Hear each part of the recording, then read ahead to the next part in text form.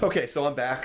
We're looking at those back big. Okay, I'm back big. There's 1, there's 2. And then we'll go down here and we'll do 3. And then we'll determine if any of them are perpendicular.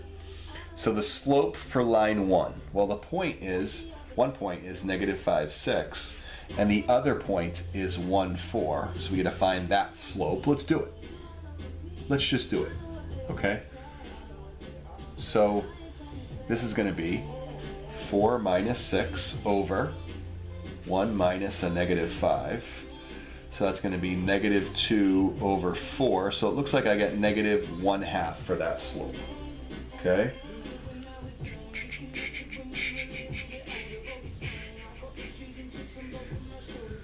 Oh, look at this. I made a mistake. 1 plus 5 is 6. This supposed to be 6, so it's going to be -1/3. My apologies.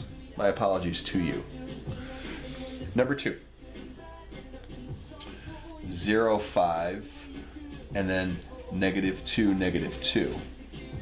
So if I do -2 minus 5 over -2 minus 0.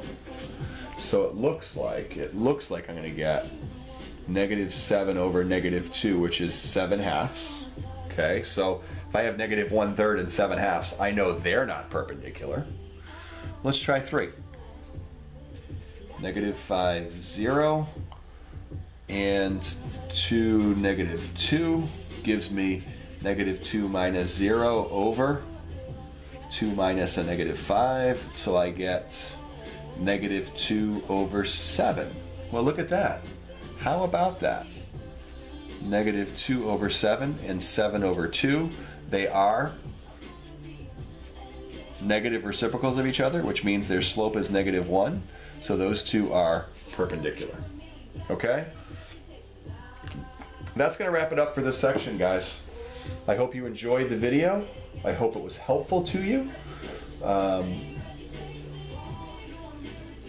You know, I hope this stuff's working. I hope this method is working for you. You can send me some feedback. Friday, you'll get a chance to give me some feedback. There'll be a quiz on Friday. I'm not sure how I'm going to count the grade yet since it's our first one, but we do need to do an assessment just to see where we stand. Yeah, we'll see how we're doing. Okay, and you guys can have there's a form that you'll give me some feedback on Friday if you find the videos helpful or not, or we'll see how it goes. Thanks for your attention, guys. I appreciate it. I hope to be able to stop down and see you soon. Bye.